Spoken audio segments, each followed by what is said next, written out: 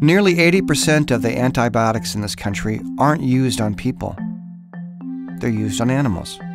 Animals we eat. And most of these animals aren't even sick.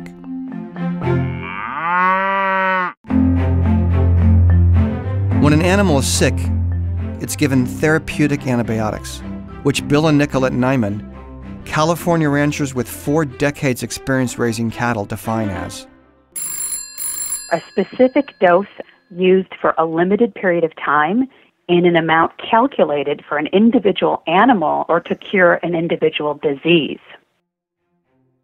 It's like when you go to the doctor and he gives you antibiotics. You take them for a short period of time, and then you stop. In industrial agriculture, animals are kept in closely confined conditions and given sub-therapeutic antibiotics as a preventative measure. Bill and Nicolette Niman define this as a low-level dosage used for extended periods of time on otherwise healthy cattle, mainly to increase their daily weight gain. That's right. When animals are given antibiotics, even when they don't need them, they gain weight.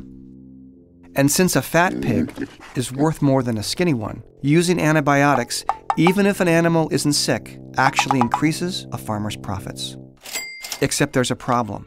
The misuse of antibiotics encourages the evolution of antibiotic-resistant bacteria. Bacteria that could be harmful to people, which is not good. Plus, animals fed antibiotics create animal waste, full of those very same antibiotics.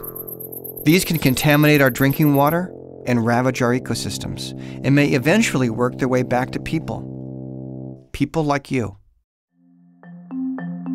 Antibiotic-free. Do you know what's in the meat you eat?